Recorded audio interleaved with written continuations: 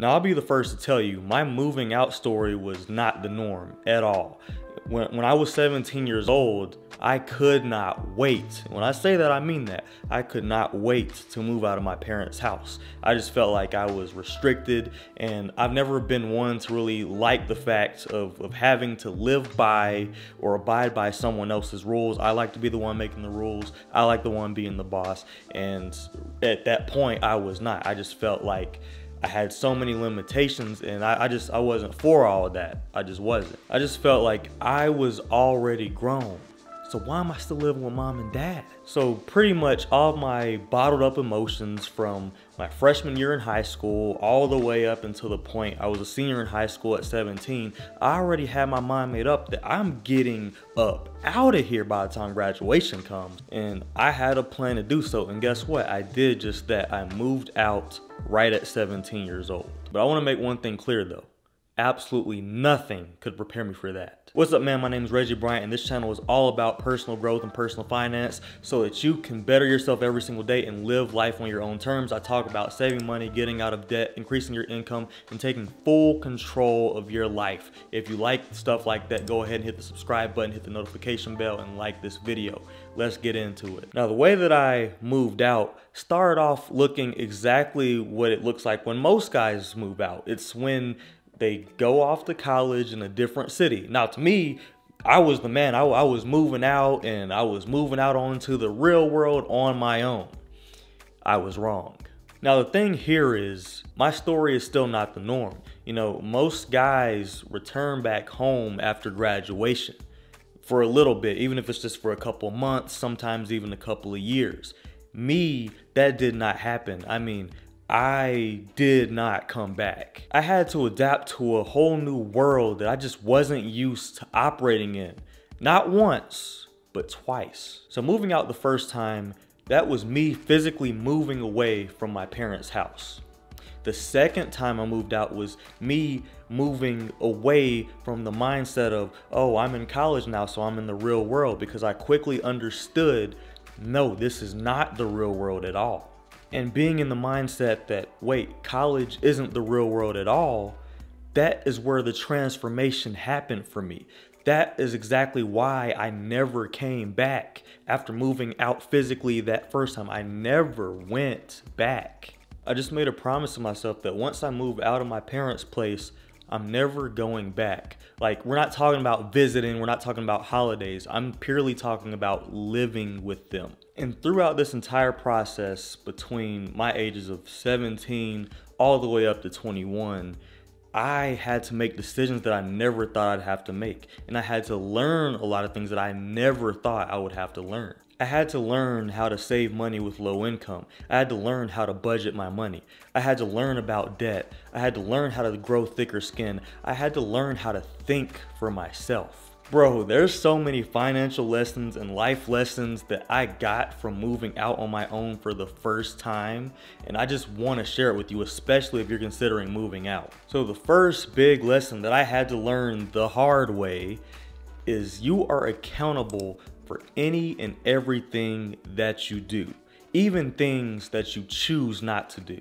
And I say I learned this the hard way because I had several experiences between the ages of 17 and 18 where I got slapped in the face by these experiences over and over and over again until it finally registered in my head. You see, getting out on your own for the first time and really anything in your adult life is all about priorities. And at that time, my priorities were all messed up. So I basically prioritized fun over schooling for a solid year. Yeah, I'm just being honest, man. I'm not gonna sugarcoat it. I'm gonna straight up admit it. I prioritized fun over schooling. And that was partially because I just wasn't used to the freedom that I got. Because like I said earlier in this video, I felt restricted and like I had a lot of limitations. And so going into a whole new world where you're just not used to operating in, and now all of a sudden you have all this freedom, and now, you know, mom can't tell you you can't go to that party. You know what I'm saying? Now, dad can't tell you when your curfew is. And, you know, that was something that I struggled with for my first year just on my own as a young man. That was just one of the biggest struggles that I had. You wouldn't think it would be a problem, but when you're actually in it and you don't really have priorities or plans or really any set goals, it's very hard to operate in a situation or a area where you have all this freedom, all this free time. It becomes a point where everything is optional. Succeeding is optional. Failing is optional. You know what I mean? And when you get that initial dose of that freedom, it can be intoxicating to the point of you doing things that contradict exactly what you want to do. Bro, I went to school to be an engineer, but my first year in college, my actions did not reflect an aspiring engineer until I fell on my face a few times. You know, stuff like hanging out with friends, going to parties, and hanging out with girls, those were things that were on my mind at that time. That was all that mattered. That stuff was more important than food. It was more important than water. It was more important than studying. And because I was a naturally smart student in school, I just justified my behavior by saying, well, I mean, it's easy anyways. I'm gonna pass the test anyways. It's all good. But you know, all those actions of going to those parties and hanging out with all my friends and stuff, all of those actions led to inactions. I wasn't studying like I was supposed to. I wasn't keeping track of deadlines like I was supposed to. I wasn't grinding like I was supposed to. And because of all of that, my grades got hit so hard. Bro, when I tell you my grades got hit hard, they got hit hard. I'm talking like the second semester, my freshman year in college, I went from a 3.6 all the way to a 2.7 GPA. It took one semester for that to happen, and you best believe I had to work super hard the rest of my college career just to get my GPA back up to where it was. But you know what? That woke me up. I was like, oh, whew, that is not gonna happen anymore. I promise you that. I promised myself that's not gonna happen anymore, and it didn't. And the beauty in that situation is, you know, now my priorities are straight. What I do directly aligns with the goals that I have for myself. I could have blamed my friends for influencing me to hang out with them, go out to parties with them, play video games with them. I could have blamed my professors for not properly teaching the material and forcing me to do all the work myself. But instead, I just looked at me. I looked at myself, and I held myself accountable for the fact that I didn't do what I was supposed to be doing. And when you do that, it'll change your entire outlook, and you won't have a victim's mentality. And you know, that directly translated over into the next big life lesson that I learned, and that's you have to have a plan for your life at all times. There cannot be a time where you don't have a plan or a strategy or something that you're trying to go towards for the betterment of your future. For me, that meant there was no being stagnant, there was no lack of clarity, there was no indecisiveness when it came to what my next move was. Ever since I fell flat on my face because of my grades drastically dropping just because of me not doing what I was supposed to do, that opened my mind up to endless possibilities. And I came to the realization that I have to go into any and everything with a plan and a strategy. And if you go out there like I did thinking that you have it all figured out, that it's gonna be easy, you will be humbled every single time. So I started thinking, most guys end up living back at the house after they graduate. Most guys don't have a job lined up after college. Most guys don't even know what they could expect as a starting salary once they graduate from college. So I heavily did research. I looked into all of those things because the thought of me graduating and having to move back in with my parents just because of my lack of initiative literally made me sick to my stomach. Just the thought. And I was so driven about this because it made me think about my goals more and more and more to the point where I was obsessed with them. And a big goal, really the biggest goal that I had for myself at that time was I don't ever want to have to rely on any of my family members or my parents for money. If anything, they would be relying on me for money. That was my mindset, and I was going to achieve that goal. And you know what? That's where the strategies came. That's where the discipline came from. That's when I realized that I have to become financially independent. But before I become financially independent, I have to become mentally independent and think for myself. So with all that, I had to be disciplined with how I spent my money, where I put my money, and just how I thought about money as a whole. You know what I mean? Like, I couldn't just go out and buy anything I wanted just because. I didn't care how nice those new Nike shoes were. I didn't care how fun that new video game looked. I didn't care how many times my friends invited me to go out with them. I didn't care. I resisted the urge to spend my money on those things because I had a savings goal and I was going to reach it no matter what. That means I had to be smart with the low income I had and actually save it. That means I had to think so far ahead to the point where I knew exactly how much money I would have in my bank account by graduation. And I mean down to the cent. You know what? That all went back to me not wanting to have to rely on anybody for money, period. And I just felt like I was a responsible, independent adult, and I just wanted my finances to reflect that. And look, after that bad first year of college, the second, third, and fourth year, oh, they were so good because every move I made was calculated, and I got very consistent and very good at what I was doing. I'm making sure I didn't miss a beat on anything. I'm talking classes, practice, assignments, projects, all of that stuff. Money, I had a plan and I stuck to it. When I tell you, I literally did not deviate from that plan at all. Like, it was ridiculous, but it worked and it got results. But you know, life is a funny thing. It's a lot like a roller coaster. When you hit your highs like that and you're just on top of the world and you think you're doing everything right and you're getting all the positive results, boom. This happens. Once I graduated and started my first full-time management job directly after graduation, I quickly realized that I wasn't actually living in the real world at all when I was in college. I realized that college was just like a warm-up for the real world, where they taught you very basic responsibilities that we should all have as adults anyways. And bro, when I say basic lessons, I'm talking about basic lessons. I'm talking about lessons like punctuality is important, you know, show up early. If you show up on time, you're late. You need to show up early. That type of lesson. I'm talking about lessons like make sure you get enough sleep, make sure you're eating right, make sure you're staying healthy and exercising. Bro, like the most basic lessons. That's what college prepared me for. And you know, no matter how many calculus and physics classes that I had to take, none of that mattered. None of that prepared me for the real world. No matter how many essays I had to write, no matter how many projects I had to make, no matter how many 3D models or 2D models that I had to build, no matter how much 3D printing, no matter how much solar-powered cell phone chargers we had to build, didn't prepare me for the real world at all. You see, with school, you have deadlines. With school, you have time to study.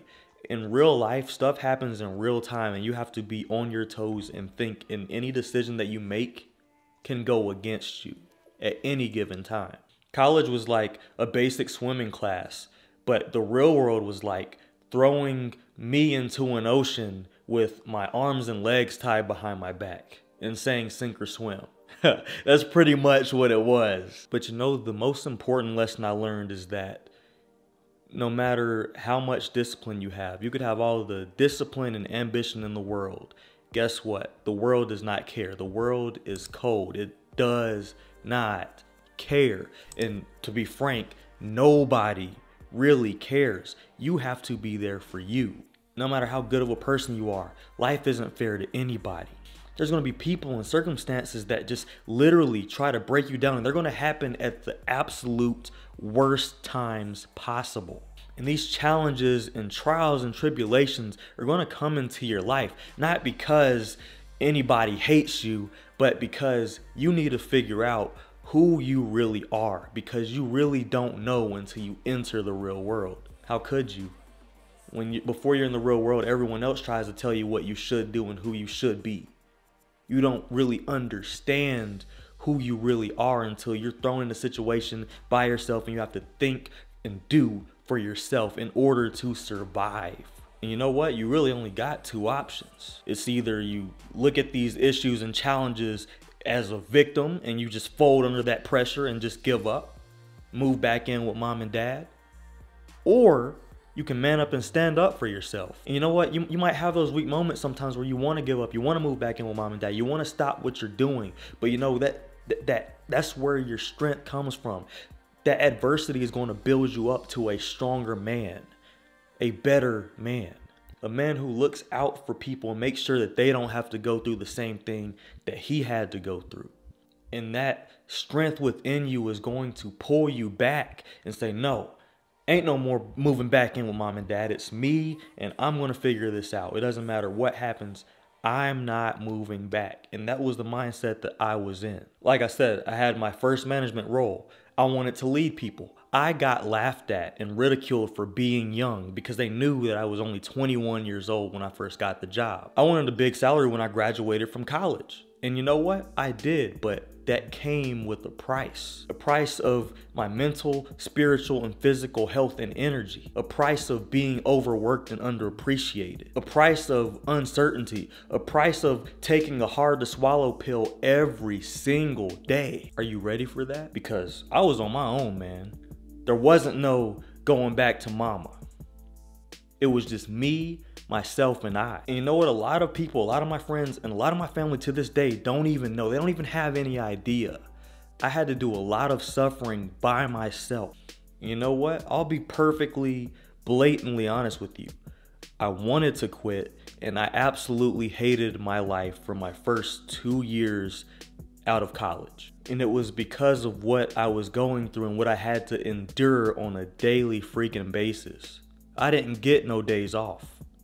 And it was a grueling, cutthroat job. But you know, all the pain, the uncertainty, and the adversity that I had to face and suffer as a young 21, 22-year-old man, that has built me up into the man that I am today. And I am forever grateful for that really, really, really bad experience. I always say this, that was my best, worst experience of my life. And you know something, initially when people see you that you're young and you're out in the real world, they'll try to size you up. I'm not telling you this is exactly how it's going to go word for word for you. Everybody's, walk looks a little different, but I'm just telling you how it went for me.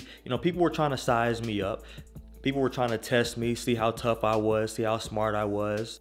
But something that gets people's respect is, for one, a calm attitude and personality, even in a chaotic world that's around them. When they see somebody who can remain calm through that gains respect. And when they see somebody who can persevere and someone who is just resilient to the max, when they see that somebody will grind through anything, they don't care how bad it is, and they'll keep a positive attitude, that will build respect. And you know what? Speaking of respect, I've got to say this because not enough people talk about it, and it's just really on my mind. So I'm going to really share this with you right now. This is straight up value. You know what I'm saying? Thank you for still sticking around and watching this very long video, but you got to hear this. When you, as a man, can move out of your parents' house, take care of yourself financially, and not have to lean back on them for finances, and you do this consistently for years, I'm talking you paying all your bills, you're paying your rent, your utilities, your phone bill, your insurance, your cars, everything. That is the moment when your parents will respect you as a man. I'm just being real with you. And look, I'm going to tell you a harsh truth right now. If you're still living with your parents, they do not respect you as a man. Not yet. They love you. They respect you as a son. They might love everything that you're doing. You could be a great person, but you don't get that respect as a man from them until you can show that you're financially stable by yourself, that you can get out on your own and operate and succeed and not freaking sink in the ocean that is the real world. I'm just telling the truth, bro. I'm just telling the truth. The moment you can prove to your parents that you can survive and operate in the wild by yourself, they're at ease. They don't gotta do all that worrying about you anymore. They know that you're independent and you're successful all on your own, and if need be, you can take care of them. That's what gets you respect as a man. So again, if you can't pay for your own food, clothes, bills, insurance, it's a wrap for you. until you can pay for those things. And you gotta think about it like this.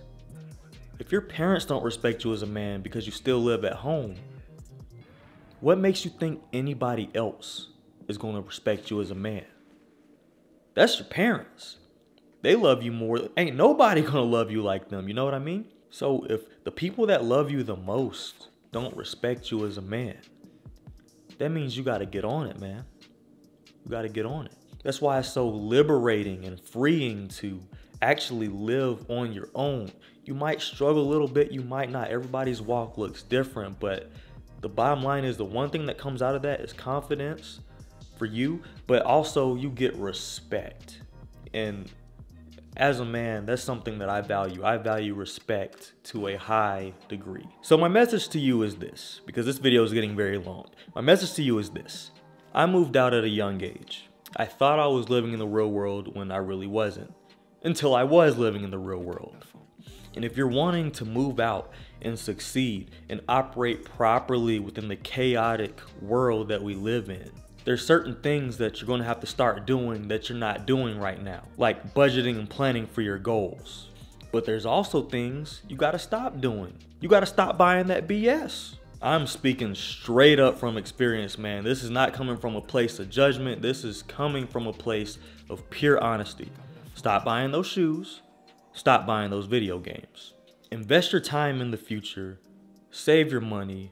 Learn as many skills as you can. And I promise you, you will be able to move out in no time. Thank you so much for watching this video. My name is Reggie Bryant, and this channel is all about personal growth and personal finance. If you liked this video, hit the subscribe button and hit the notification bell so you can get notified every single time I post a video. This channel is all about personal growth and personal finance so that you can control your finances, and control your life and live life on your own terms. I will see you in the next video. Thank you for watching.